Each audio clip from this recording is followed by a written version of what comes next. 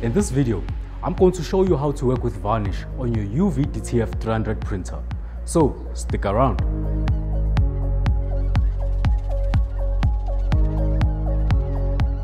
So we'll start off with importing the artwork onto your software. Once that's done, you're going to adjust your dimensions to whatever size you want them to be. And once that's done, I'm going to show you how to then work with the varnish. We are going to go to Rip and Print, go to Advanced Options, go to Driver Options, and as you can see, I have my white options, my varnish options. Now we are going to activate the white option and the varnish option.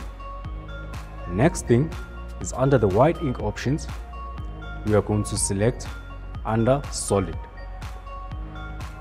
Under the varnish options, I'm going to also select under solid. And once that's done, you click OK. Then you send. Now, you can print directly from the print manager. However, I prefer printing from the Hen Soft, so you can be able to adjust your color levels as well as your varnish levels to whatever you desire. So we've imported the artwork, and now I'm going to show you how to manipulate the levels as well. First thing, you're going to right click on the said artwork, click on task setting, and as you can see, from here you're able to manipulate how much color you want to print, how much white you want to print, but in this case I'm only going to manipulate my varnish levels to 2. And once that's done, you click OK, and from there we are ready to print. The purpose of this exercise is to print the artwork and then print a layer of varnish over the artwork. So now what I'm going to do is print one without the varnish, so we can make a nice comparison between the two.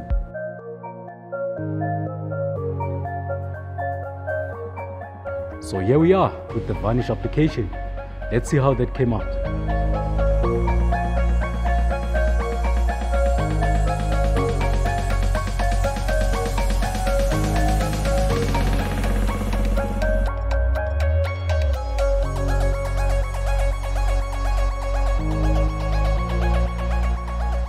Now, the purpose of the varnish is for print protection, to make your print scratch proof, give it a little bit of endurance over a long period of time, and gives it a nice last look over the color.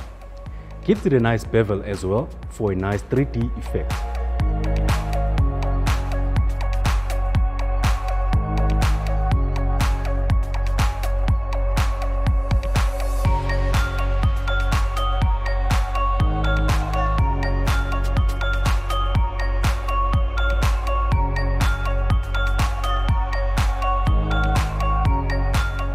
Now let's compare that to the sticker without the varnish.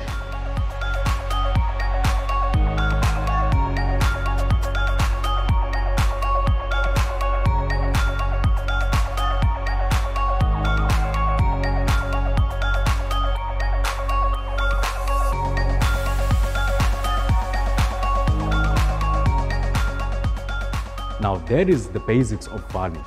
However, you can get more creative about things.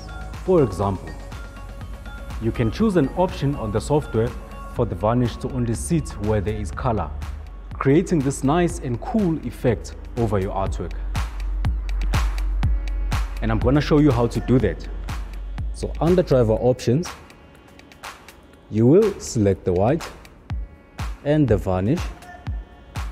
Under white is under solid.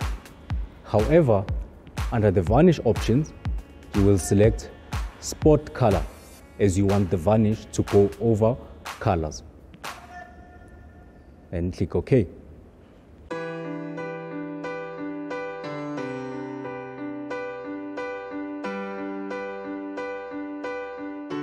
And for more advanced options on the varnish, take a look at this.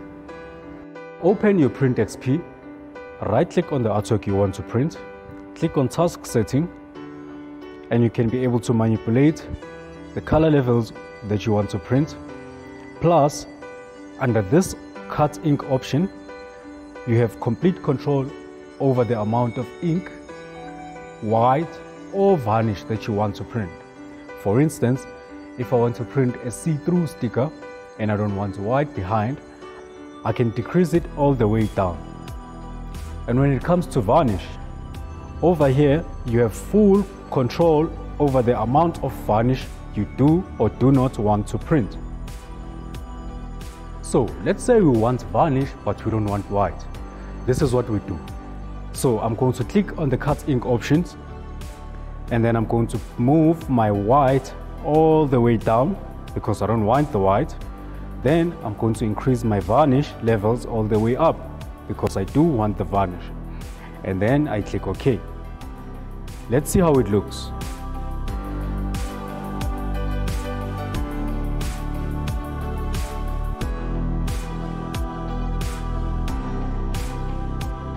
Now take a look at this. This is exactly what we wanted. No white, but color and varnish.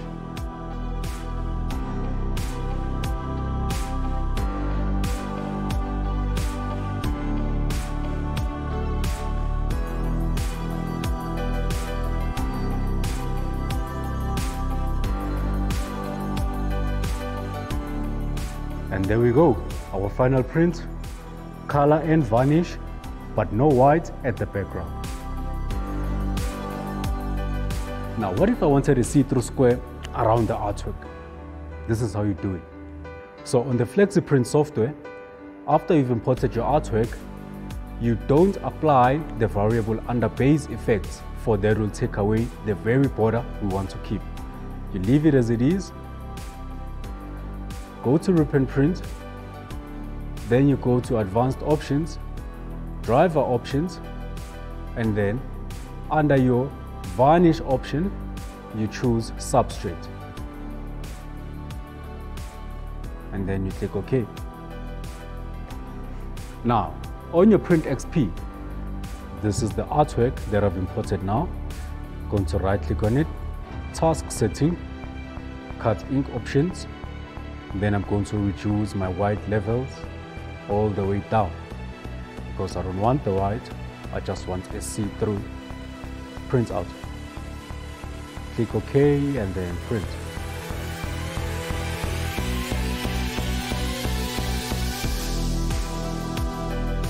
You might wonder why your artwork seems foggish on your XP software. Now the reason behind that is because the software is reading the level of varnish which is going to go over the color.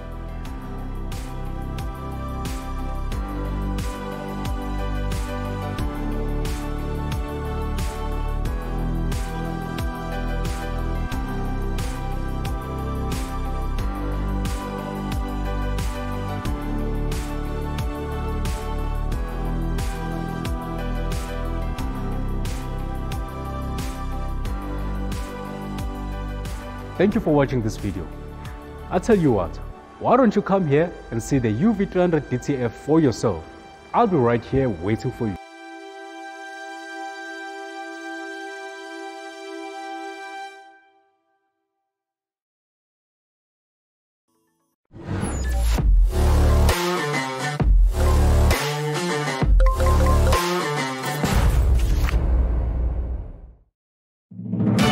Twenty 2023 marks the 10th anniversary of am.co.za in the South African market.